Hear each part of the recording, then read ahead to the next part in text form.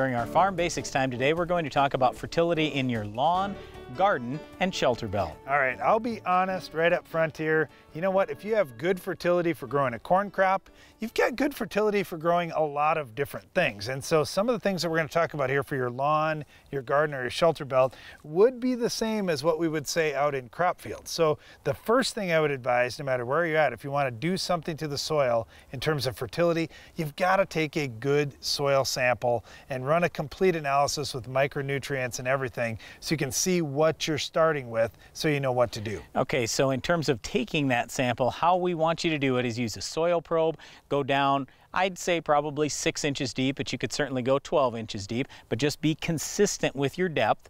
We usually put a mark right on our probe at 6 inches, so then every time we go right to that same mark and we're in good shape. Keep your probe straight up and down, not at an angle.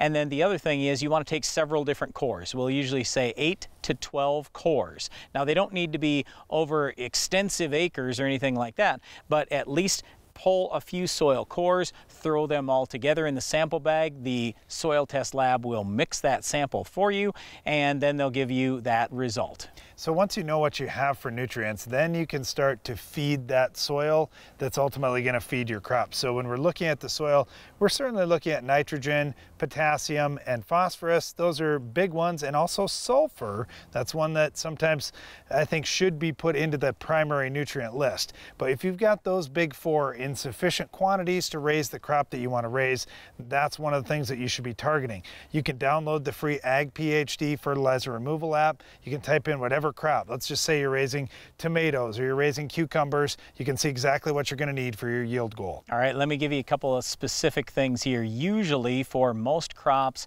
lawn, shelter belt, we're talking that soil pH, that's the first thing you should look at. We want that in the 6s.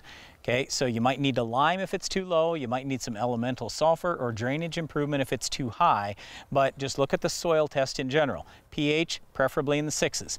Next thing, base saturation that you can look at. The first thing and most important thing is probably calcium. We'd like to see that calcium in the 65 to 75% range. If it's too low, you need to get some more calcium out there, whether that's lime or gypsum.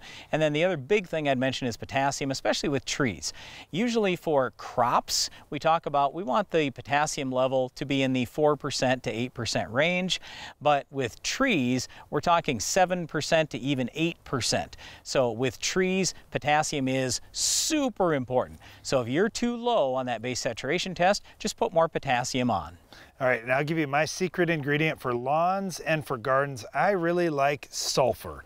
When I get enough sulfur out there for my lawn, I generally have better nitrogen uptake. I have better health in my lawn. I really like that, and I also like it in the garden. Not only does it enhance flavor in a lot of the vegetables that you're growing, but it's an essential nutrient that you need in pretty large quantities. I find many fertilizer blends don't have enough sulfur. You can certainly overdo it too, but make sure you got a sufficient amount of sulfur out there. Yeah, it'd be rare if you overdo it. Ammonium sulfate and gypsum are two good sources of sulfur, depending on if you need nitrogen with the ammonium sulfate or calcium with the gypsum. Well, fertilizing your lawn and your garden and your tree belt is really important, and one of the things that it does is it helps whatever you're growing fight off competition from weeds like our weed of the week. Can you identify this week's weed?